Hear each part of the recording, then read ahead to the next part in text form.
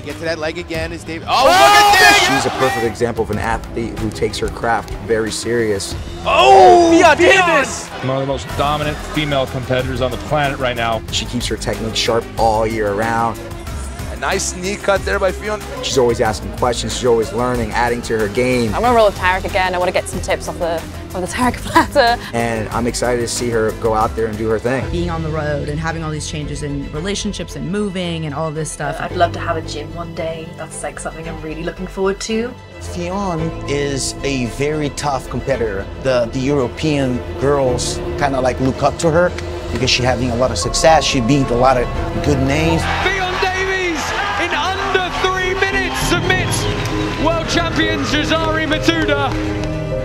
I got used to growing up with not like a ton of close friends, and I think it was very easy for me to be like, well, lone wolf, like, even though wolves aren't alone, they're in a pack. Like, I haven't been this happy training ever. And Ffion has just come out here and shown just how dominant she is as a competitor. It doesn't matter the rule set, it doesn't matter the location, she comes to fight. And she's the queen of the IBJJF No-Gi Worlds 2023.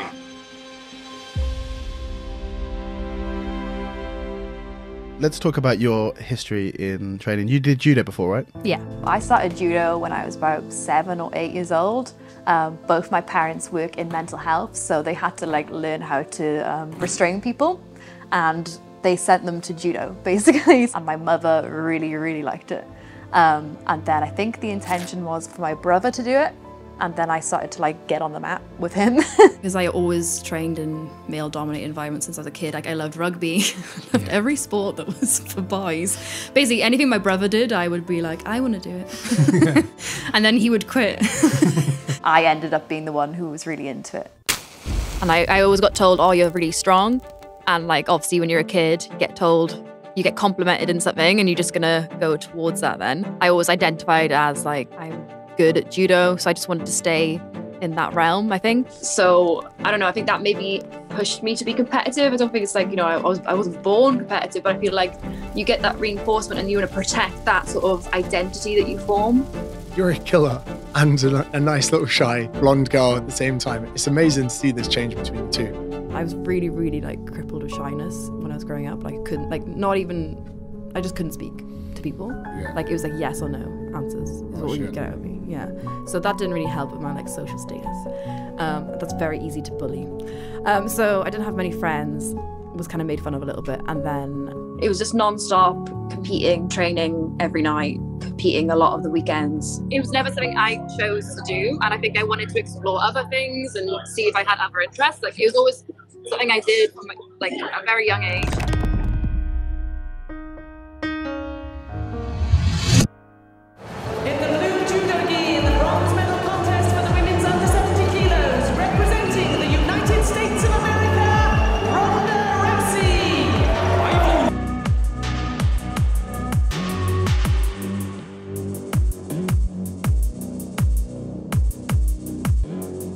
And then I saw things about Ronda Rousey were coming up as well. And I just thought, oh, I want to give that a go. People were calling her beautiful. And I'd never seen someone who looked like me be called beautiful. I was just like, that's a man, or whatever, you know, or like arm wrestle me. So I started jiu-jitsu, but with MMA as well, mainly. Like I just saw Ronda Rousey, and this guy in my school actually was doing MMA, and he'd won the Cage Warriors title. Okay. Brett Johns, he's in the UFC, he's gone to Bellator. Savage. And then I found jiu-jitsu, and that was the love of my life.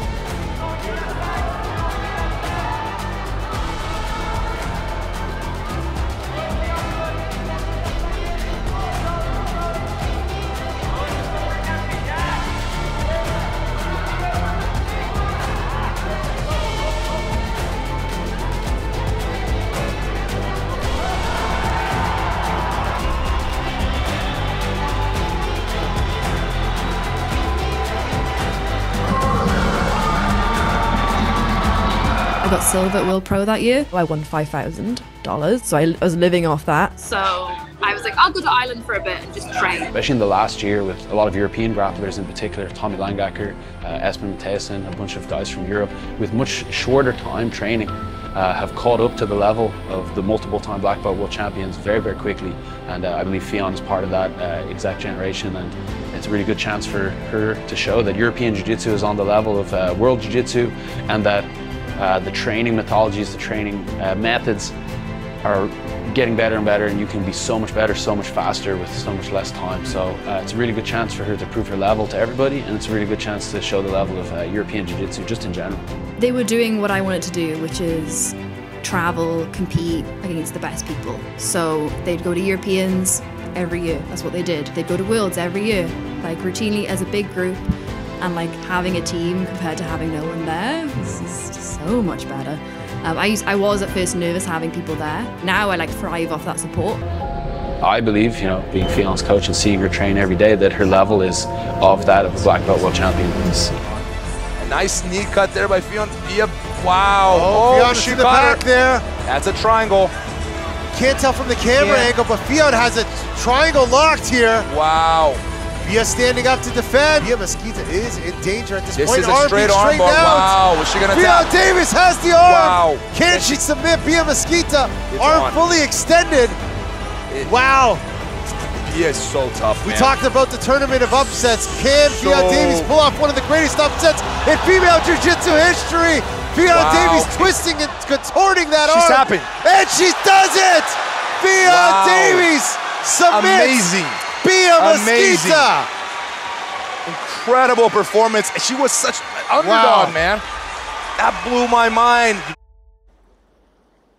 Like I've struggled with self-belief so much, like through competitions for such a long time. Like I've had such imposter syndrome in tournaments. I've got that written down. I was going to talk to you about it. Imposter syndrome. Yeah, because I have a feeling that a lot of really high-level, very well-respected performers or instructors or whatever it is, athletes, have that feeling, but people don't realize, you know, people at medium levels or low levels will feel the same. So, you know, talk to me about it. Yeah, so I've always felt like, especially in the black belt division now, like, because the thing is, I'm quite new to the sport, relatively, and compared to some of the girls who've been competing since they were 5 years old. They all know each other. They've all fought each other so many times.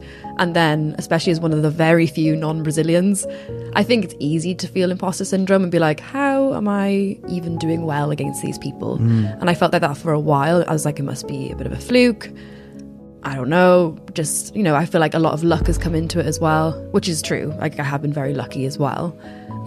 But yeah, it was very difficult to sort of see myself as one of their peers because I'd looked up to them for so long and been such fans. And I still am a fan, but yeah, like you shouldn't be fangirling when you're meant to be fighting these girls.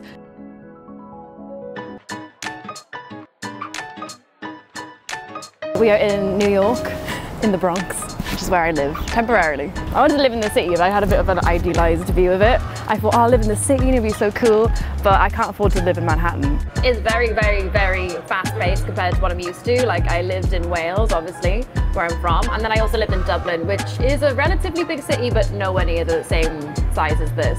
And I was like trying to find a gym to kind of settle at mostly. I was going between like two gyms, Essential and Marcelo's as well. So I was kind of going between the two and just kind of trying to find my feet and see where I enjoyed most. 2 last penetration sets, we're gonna partner up. Lost my voice, but we're still here though. We're still here. I'm excited. We got a good group. We got Ffion coming up. We got Renee coming up. Solid room. Just getting these guys ready, getting these guys some good looks, some good drilling, some good rounds. I'm excited. It's gonna be a good day today. What's Ffion like as a student, you know, as a training partner? Man, she is a great person to have around. She really is. Aside from her being a super skilled athlete and jiu-jitsu fighter, she's a really cool person, very down to earth. So I always tell the story, like when she first came over as a high-level athlete, right? And I gotta say, from day one, she's been very open-minded, which made me very excited to work with her even more so. Obviously now I'm training with JT and he's coaching me, and that's fucking amazing. Like that's the dream, and he's such a brilliant coach, and I'm excited to be in New York and to learn from him, and he's always kind, and I want to follow that example because sometimes I'm not kind. But I don't want to be like that. So I'm gonna, you know, try and fucking copy that. You know, like that's a great example. Someone who would hold me accountable if I wasn't nice. I think this how positive JT is. Like he really is a brilliant leader. I think that kind of is what like charges the whole room. He works so hard and he's very, very positive, and I think it kind of just trickles down to everyone. I was saying to someone the other day, like I haven't been this happy training ever. Like I used to get kind of upset in training sometimes, you know, like you have off days, but I have so much less off days here. Because even when I'm struggling, I feel like everyone will address it straight away and like lift me up, and it really is impressive. Yeah, it's cool.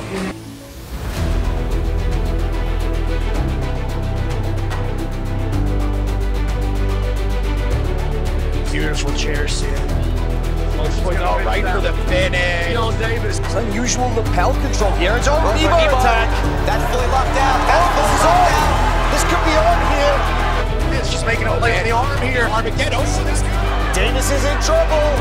That leg was at full extension. How on earth did she not tap to land? You get to that leg again. Oh, look at this! Big throw! One moment in this match here. Oh, wow. Ffion Davies is your 2022 ADCC World Champion. The first ever British-born Brazilian Jiu-Jitsu black belt World Champion. Her performance was amazing, man, amazing. She followed her game plan to a T. She was perfect in all her movements. She was focused out there and she was precise out there, and that's exactly what you need to be if you want to become an ADCC champion. One of the toughest tournaments in the world to win, if not the toughest, in my opinion. And she went out there and handled her business, and she brought back home that world title, man. And then after that, I was absolutely miserable. Like, which is crazy, and you can't say it. Now I can say it because I'm not in that place, but you can't really say it because it's like, oh, is it everything you thought it'd be? And it wasn't. And I was obviously proud to achieve those things, but yeah, it's really hard to look up and realize I've completely depleted all other areas of my life. I've moved away from all my closest friends, my former team. That was really difficult, and I think people want to hear the opposite, of course, but like, for example, like I won Gi Worlds and ADCC last year, and after Gi Worlds, I've just felt empty and numb, even though this is my biggest goal. And then ADCC, the night before the final, I was like crying to one of my best friends because I was literally crying. And I was like, if I win, like, I know I'm going to be miserable because this is like the last goal off my list. Like, what else now? Yeah, and I was so like, that sounds really stupid to say I wanted to win, and then I won, and then I was miserable for like 2 months afterwards. And I had friendship breakups, which are somehow worse because how do you navigate those two? So all those things kind of happened at the same time as achieving my biggest dreams, and it was like, I look around and who am I celebrating with? So I was like going around teaching seminars. I was a little bit injured, like I had some injuries. So I wasn't able to like train very much, but I was just going around teaching seminars, so doing loads of travel, trying to distract myself, and I was so down, like so miserable, just being like, this is it. Like, it didn't feel the way, like my life hasn't completely changed. Lots of good things have come from it, like, and now like I'm much more happy and content about it, but it's such a strange feeling. I think it's common as well. I think it's a lot more common than people like realize.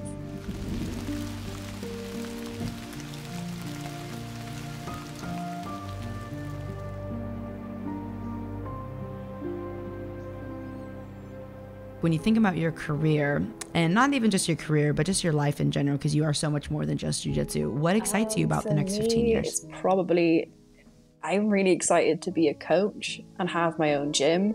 It's something I'm putting off because I am really lucky that I can compete and solely focus on competing. Like, I'm going to be teaching soon in New York, but my focus will still be competition. I'm not going to teach much. It's only going to be like 3 classes a week. Like, that's it. And that's just more like, you know, I'm seeing it as this is like my apprenticeship on how to run a gym myself. Probably my biggest passion is teaching. I love it so much.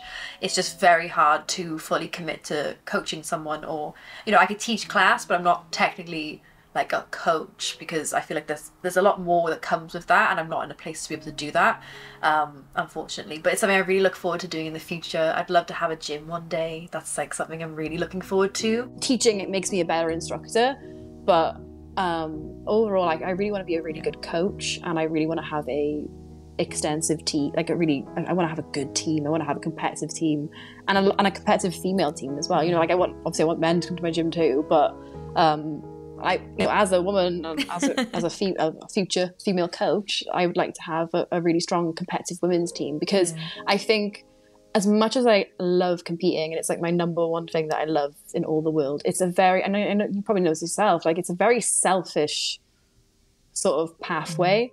And it's something I'm kind of putting off more than anything, just because I know that this freedom I have right now to be able to train full time, to be able to compete and travel, is really, really rare, and I don't want to take it for granted. Oh, I love it so much. I can't wait to be a coach and stuff.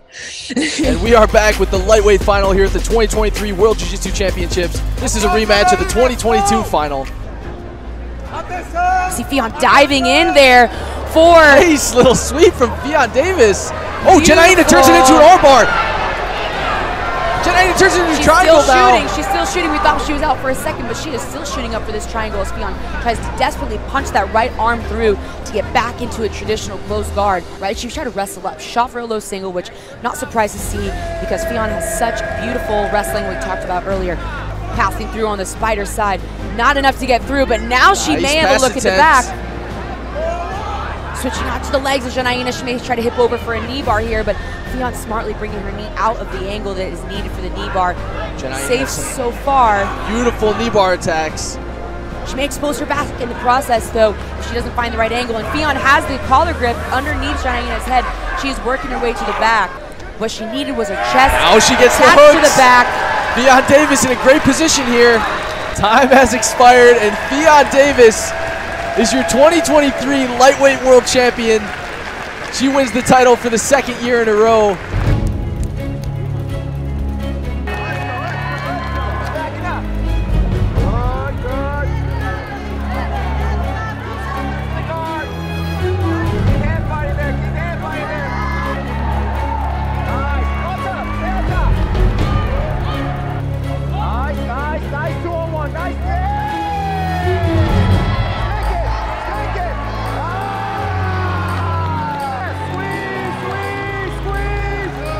Oh, she gets it! Ffion Davies, double gold champion here at the 2023 World's No Gi. Absolutely tremendous performance.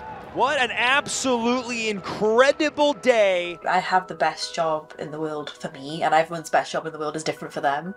But I get to do something that I loved as a hobby, as my career, and that is amazing. And I don't take it for granted at all, because especially during COVID, when I couldn't do that, it was like, wow, I really had the best job. So I know that those hard times come out to being really, really fruitful. Very fruitful. A fruitful harvest. But it takes a while to see it, to see the fruits of your labor. There's a lot of fruit analogies. I love fruits.